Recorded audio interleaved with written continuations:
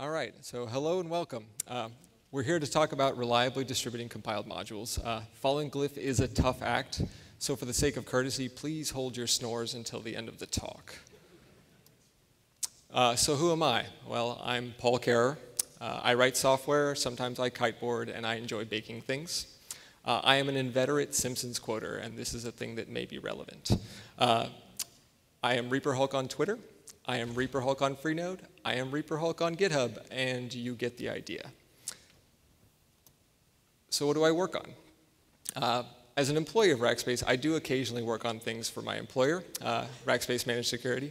I see my coworkers laughing. Maybe they don't agree with that statement. I also work on the Python Cryptographic Authority, the PyCA, on the project's cryptography, PyOpenSSL, PyNackle, bcrypt, but mostly cryptography. And then I also co-wrote Frinkiac, which is a separate talk. So what do we want to do? We want to install some software. Well, Python is simple, and all you need is pip, right? Ultimately, all we want is, upon typing pip install your package, we get the software we want without errors and preferably reasonably quickly. In other words, we want compiled or binary modules to act like regular Python and just work.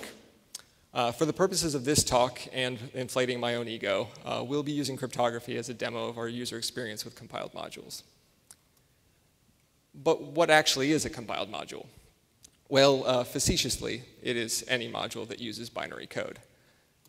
But perhaps more usefully, it's a module that calls code not written in Python. In some cases, this might actually be code that's simply DL-opened, so no compilation is required. But in the majority of cases, it will be some C code that needs to be compiled using GCC or Clang, which in turn calls system libraries or other bundle libraries that are also typically compiled C code. It doesn't have to be C. In fact, I'm sure Corey is thinking, why not compile it to Rust? Or some of the other people are going, oh, but Go can target the C ABI now. So you can actually use those as well. But the C ABI, which is the application binary interface, is generally the lingua franca for FFI, which is foreign function interface. Common ways to write the type of compiled modules we're going to care about here today include the CPython C API and CFFI. So let's install some software on a Linux VM. We're going to use Ubuntu 14.04 with the latest pip in a virtual environment because we're up-to-date developers but forgot 16.04 was out. We're also experienced people and know that we need a compiler probably, so we type the magic incantation needed for that on our platform. So that would be apt-get install build essential on Ubuntu or Debian derivatives, or something like yum install make automake GCC on RHEL or CentOS. All right, let's install it. Oh, that clearly did not work. But actually, as you can see from the snip markers, that's been simplified to actually show the relevant error. The real error looks more like this. Well, we're almost there. Oh, I can see it says compilation terminated. OK, there we go. So what went wrong? Well, as you saw in the snipped area, python.h was not there. Python.h is the primary include header for Python itself. We are experienced people, so we know how to solve this. As you can see, it says so right there. Admittedly, I might not be all that skilled at drawing arrows. So we'll install the Python development headers, which we naturally know are named python-dev or python-devel if you're on a Red Hat derived distribution. And how about now? Well, not quite. But fortunately, we're all ops and C toolchain experts, so this is clearly because we're missing the libffi development headers, and CFFI uses libffi to be able to do this. So a trifle, we know that we can go ahead and install libffi.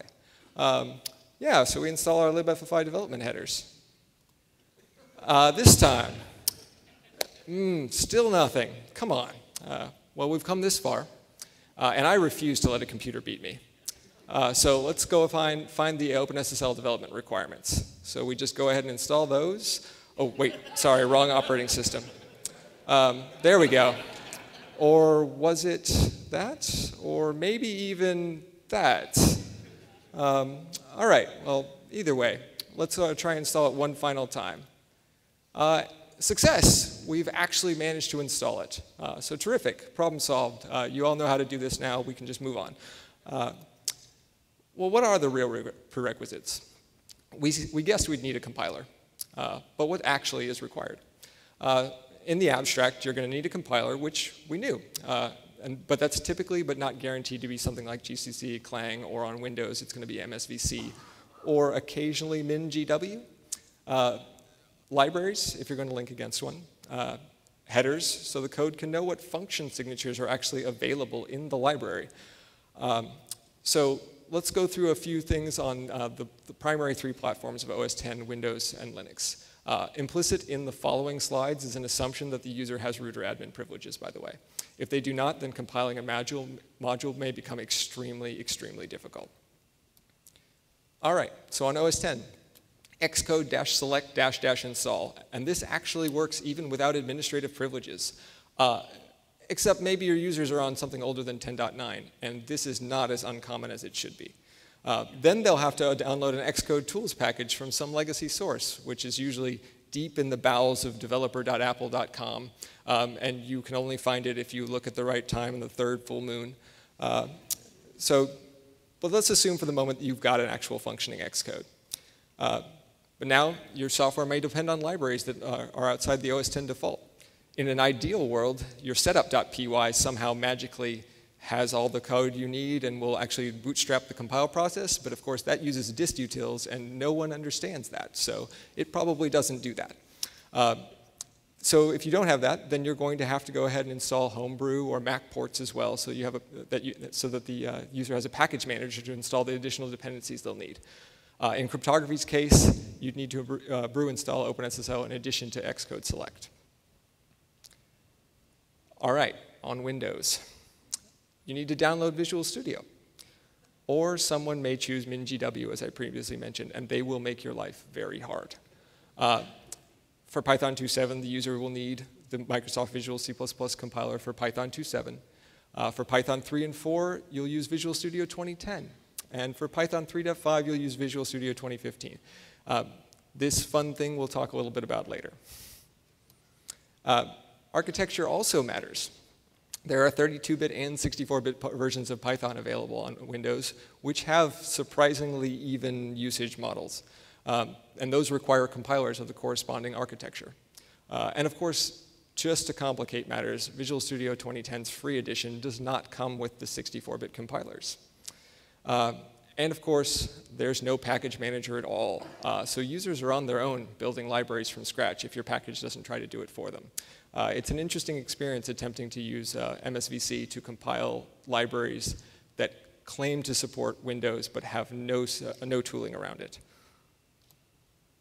So we've covered what it took to compile on Linux a little bit already in our experiment with installing cryptography. But to recap, on Linux, each distribution has its own view of what packages provide the basic compiler tools, as well as its own opinion of what packages provide the required headers and libraries. So unless you have someone who happens to just know what the package name differentials are, or very good documentation, you're likely to end up Googling many things. But once you've done all that, there are still problems. When compiling modules, the C toolchain will look in standard locations for includes and libraries. If alternate software is installed separately to avoid conflict with system packages, then users may have to pass environment variables like C flags or CPP flags or LD flags to make the compiler and linker look at the correct place. This is actually a specific requirement in the case of cryptography on OS X. User lib contains an existing libSSL libcrypto implementation, but we don't want that because it's terrible. So we want to link against the homebrew version. But that resides in something like user local opt OpenSSL lib. So we have to pass a bunch of extra flags to make this compile this way. On Linux, you may need to also specify linker flags to set the R path so that it uses the right shared library because of the way namespacing and Linux SOs work. Or you might even have to resort to things like LD preload or LD library path interposition. You might have unsupported library versions. The version of the library installed by the OS package manager may be too old or too new, and thus unsupported by the Python module.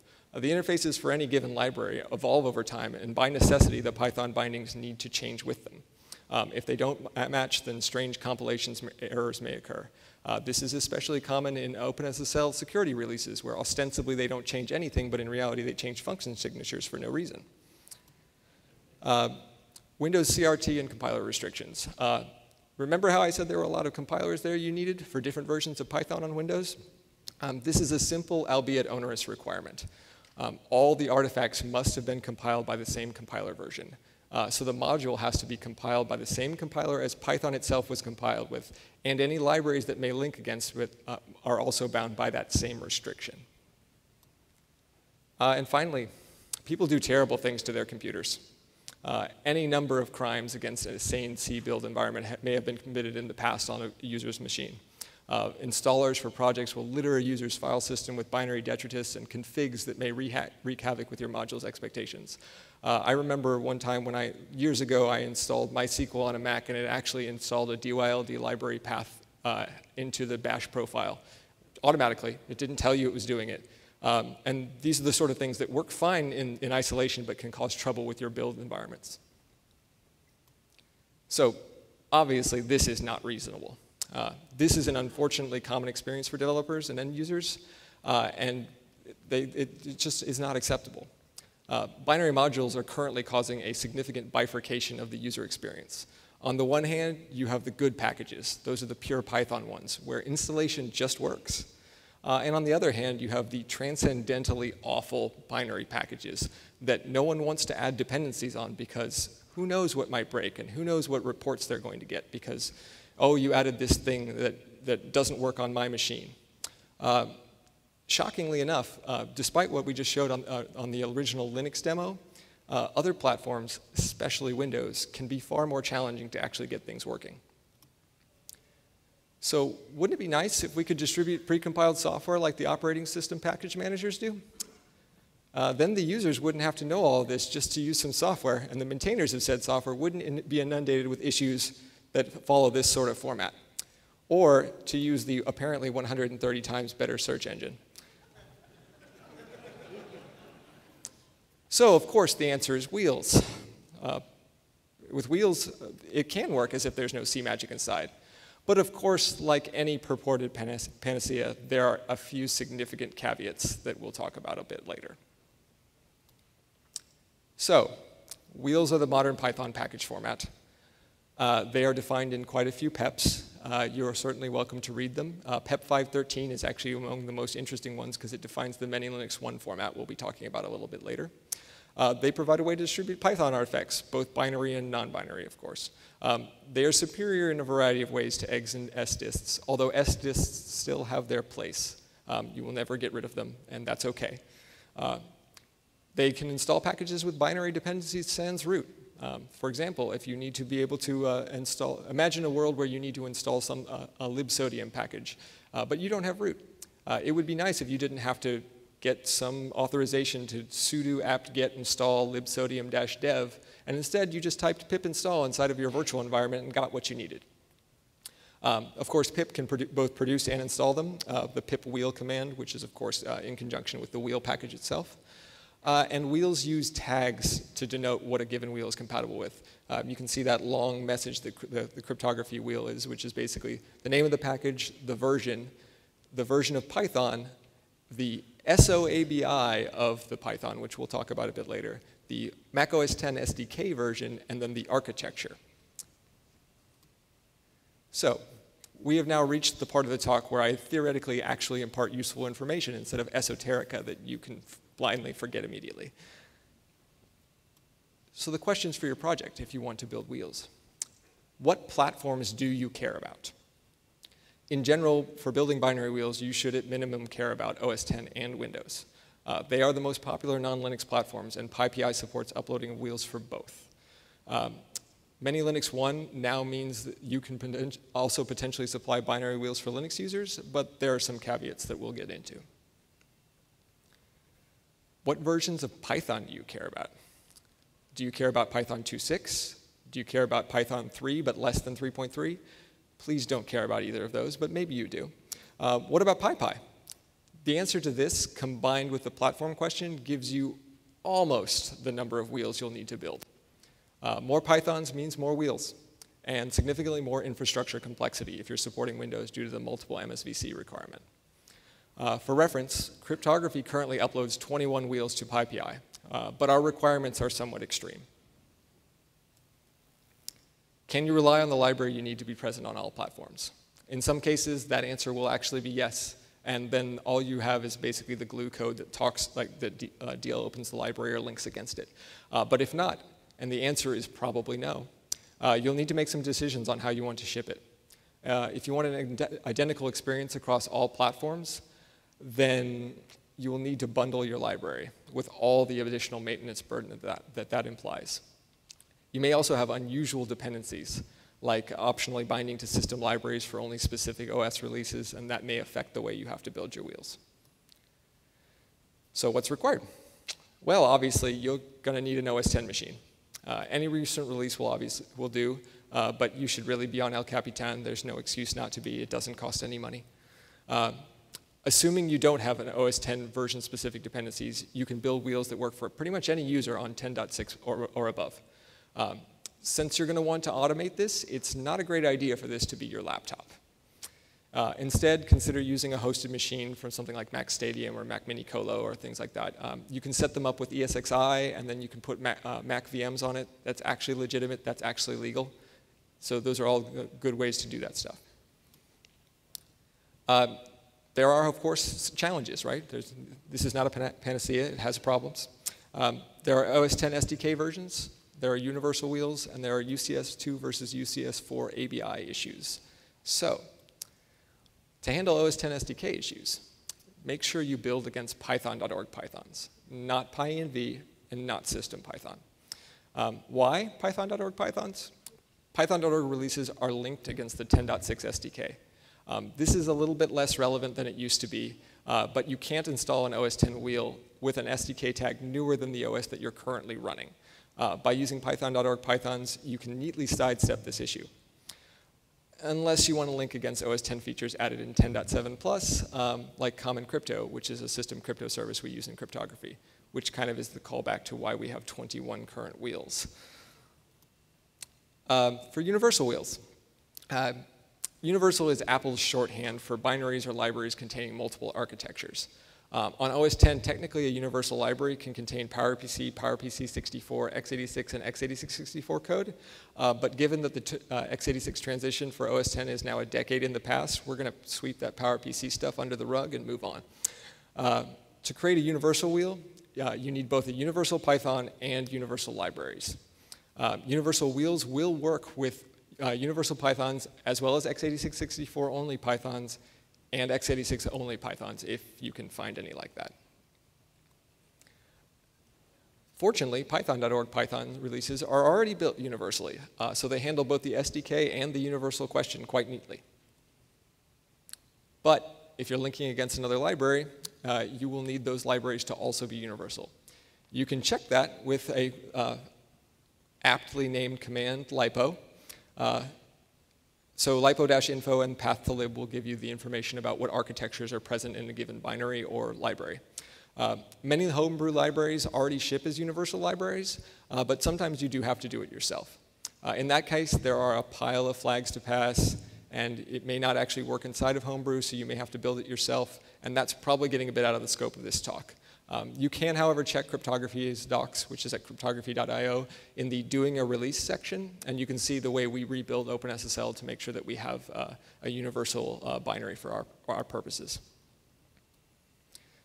Finally, we have UCS2 and UCS4. So if you've seen symbol not found PyUnicode UCS2 as ASCII string, you have already stubbed your toe on this problem. It's only recently started cropping up in OS X. The reason it came about is that Python has two ways to compile Unicode support in 2.x and in less than 3.3, but we don't care about those releases, remember? So UCS2, which is sometimes known as narrow Unicode, and UCS4, sometimes known as wide Unicode, are two different ways to compile things. But the resulting Python has a different ABI, which means we need different wheels. However, pip and wheel did not have a tag for this behavior until very recently. Pip 8.1 was the very first one that had it. On the OS X side, the system Python is built as UCS2, Python.org is built as UCS2. Homebrew Python is built as UCS2, and they made an explicit decision to do so back in 2014. But PyEnv recently, just switched recently. The reason they did this is because PyEnv is actually used on more than just OS X.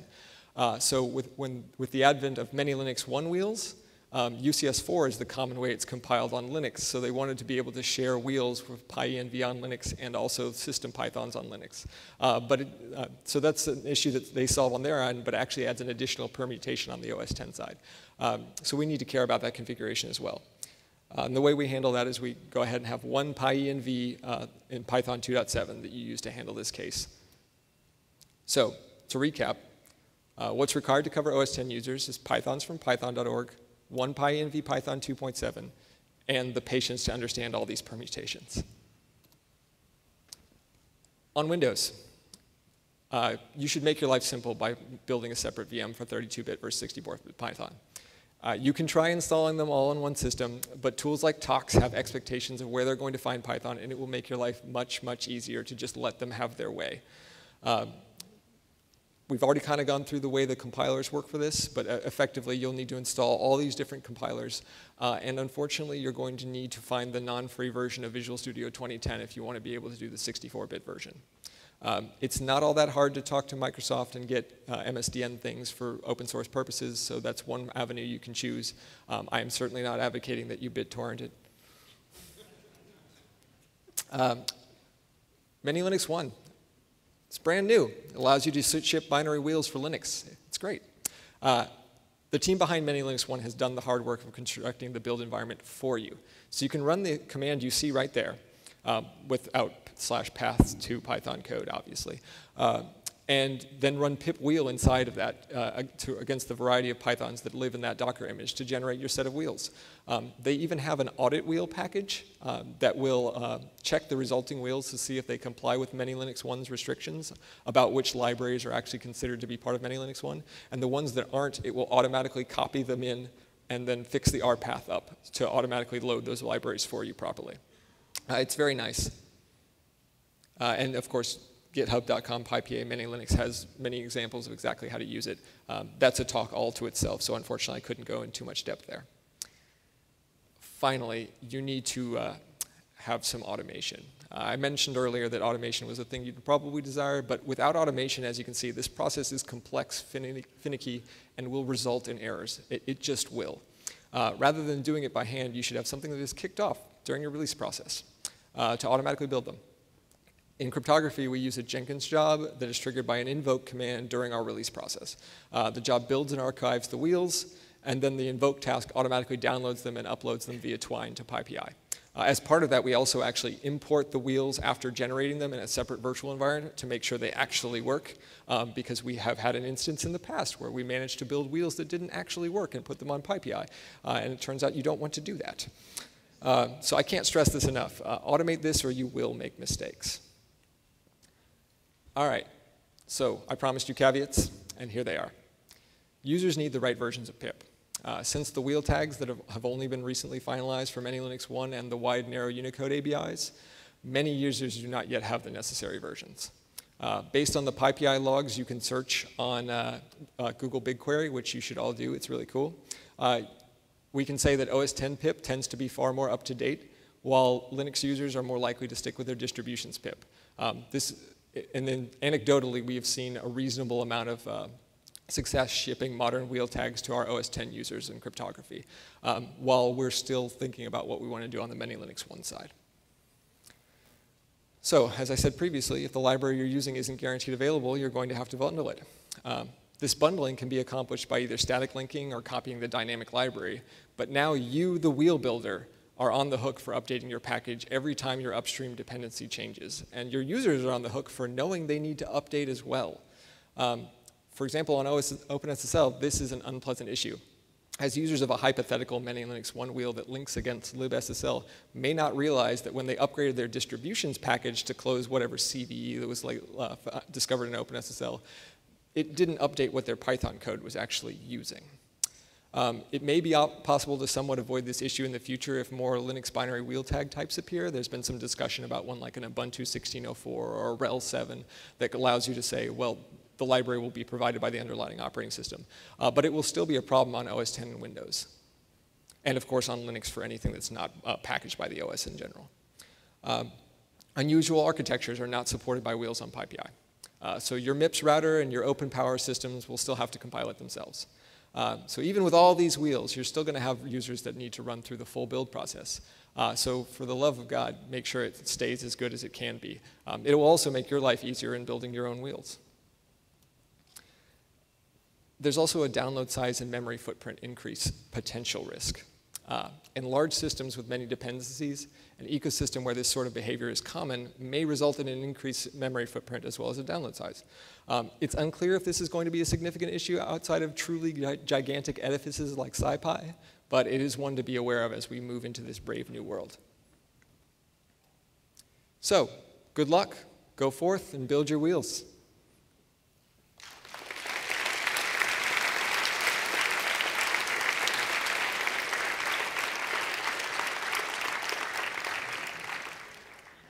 All right. If there are any questions, stand up or raise your hand and I'll bring the microphone to you. I think I missed something. What is Many Linux again? So Many Linux 1 is a new tag that's, my apologies, I should have actually given a little more clarity on that. Many Linux 1 is a new tag that's been added to the wheel standard that allows you to build binary wheels that work across many different versions of Linux. The way it actually works under the hood is kind of unpleasant, but what that Docker image is actually a Rel 5 version. And there's a set of acceptable libraries that everyone knows will be on pretty much every Linux. And so you can link against those dynamically and know that because the ABIs have been stable in the last several years, that they will work going forward. So for example, basically they're linking against a really old glibc and knowing that the new glibc will work the same way. So it's a clever way to do it, but it has some interesting trade-offs. In the scientific field, Conda is used a lot. Did you have a look at Conda? And maybe is there some way to work together with the Conda people? I'm sorry, I couldn't quite catch that. Conda is an installer that's used a lot in the scientific field. Yep. And it's just a question, did you have a look at Conda, how it works? Because it works pretty well, according to my experience. And maybe there's some way to use some Conda's open source also, so you could reuse some of this, what's in Conda for these purposes. Yeah, so the way Conda currently does binary dependencies is kind of a hybrid of an OS packaging scheme and also the way Python wants to do it. There's some discussions that the PyPA folks and others have had with that, but I've honestly not been involved in it, so I don't know a whole lot. I can say that from the perspective of the cryptography project, Conda has caused us some trouble because they do some of those terrible things I was just talking about to the C toolchain, where they have expectations of being able to rewrite the path, but then the C, like the linker, will try and go and get a symbol that it shouldn't have gotten. So we've had some issues on that front. It's not their fault by any means, it's just an imperfect world. So hopefully we can get better in the future by working with them and figuring out how to kind of merge these concepts. Hey, Jake. Hey, Paul. Thanks for the talk. That was really, really good and really detailed. So as you said at the end, this is super complex and there's a lot of moving pieces, and you talked a bit about automation. And I'm wondering if you think that that's something that that is possible to sort of centralize, imagine a build service that would take your Python and give you a bunch of wheels, or is that build process like differently finicky for different types of libraries? Would you need a different automation for cryptography as for something, something, something? So I think actually there's a good chance that this sort of thing can be centralized. Actually, the cryptography Jenkins cluster is used for quite a few things these days because we built an infrastructure and it turns out we're willing to let a certain subset of other people we know well use it. I would love to see more of that get centralized. Obviously, not everyone has the resources to run multiple Windows VMs, multiple OS X boxes, who knows how many other Linux machines eventually if we want to start testing whether or not our Many Linux 1 wheels work across a set of distros. I know Donald Stuft, one of the main guys behind PyPI, has a dream that he'd like a build server that would be able to do this sort of thing. I don't believe we've really moved particularly far forward on it yet, but hopefully at some point in the future this will become more possible. There's obviously the one core issue, which is that you're running arbitrary, untrusted code on a build server. So it's a little tricky to decide who gets to do that.